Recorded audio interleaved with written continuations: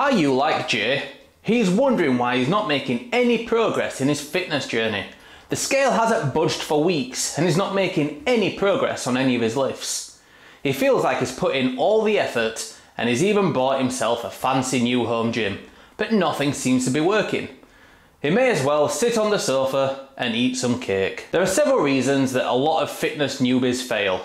You rock up at the gym with some aspirational goals and you've been working really hard, but are you actually going to achieve those goals? Are you actually making good progress? Or are you failing? If I could jump back to the start of my fitness journey, there'd be so many things that I would do differently using the knowledge that I've accumulated over the years from various magazines, books, articles, and right here on YouTube. Now, as much as I wasted loads of time in the gym, this video will help you guys who are about to start your own fitness journey not make the same mistakes that I did, and also help you be as efficient as possible once you do get started. So, first thing you guys need to know is that 90% of this whole thing comes down to your diet.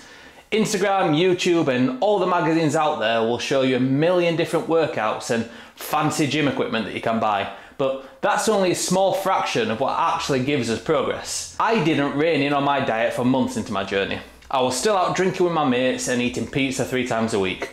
But then each morning I'd be doing wind sprints in the field opposite my parents' house. I was the very definition of trying to out-train a bad diet. Finding MyFitnessPal was literally life-changing for me.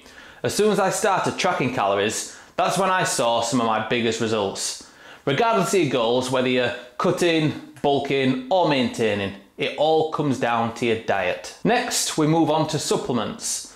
I was an absolute sucker for this. I bought everything thinking it was going to give me the edge. I bought creatine, beta-alanine, ZMA, HMB, fat burners, T-boosters, BCAAs, EMAs, CLAs, omega-3, 6, 9, L-glutamine, Thermopure, and to be honest, 90% of it does absolutely nothing except empty your bank account. The supplements that are important, studied and actually work are protein, regardless of whether it's whey, casein or from meat, creatine, fish oils, and to be honest, I genuinely do get a better night's sleep if I take ZMA. And while talking about supplements, we also need to take into account pre-workouts.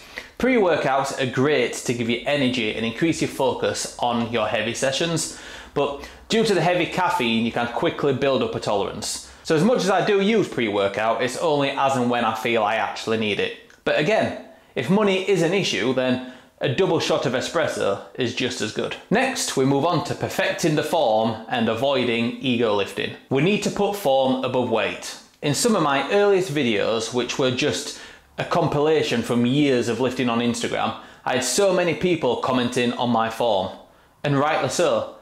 Specifically my deadlift, which was absolutely shocking. Can you guess why?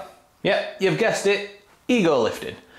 Just because I could get 150 kg off the floor by any means possible, I thought progressive overload meant that the following week I had to do 155 kg, and the following week I had to do 160 kg. My form became absolutely shocking. It wasn't until I dialed it back to 80 kg and really focused on pushing from the floor and not using my back until the very top of the movement did I actually see real measurable progress.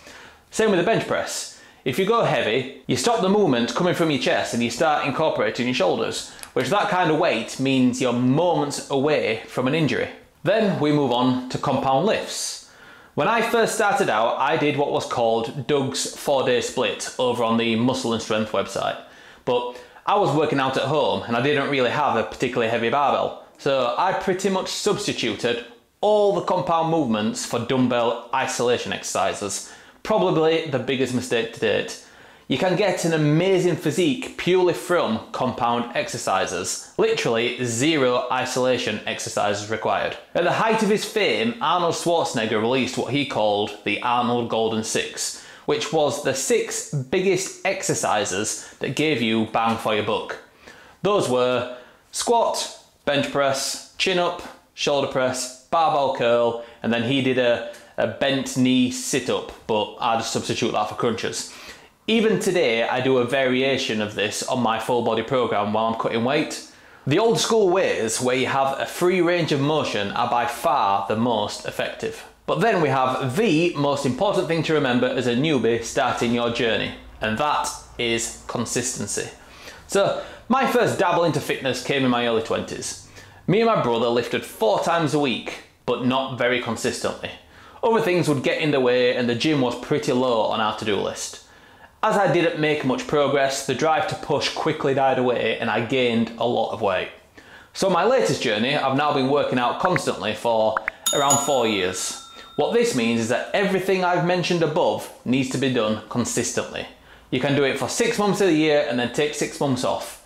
You'll always end up back to where you started. Consistently lifting and eating the right food over time will guarantee results. And if you really want to maximize your results and give yourself a fighting chance, then you need to watch this next video.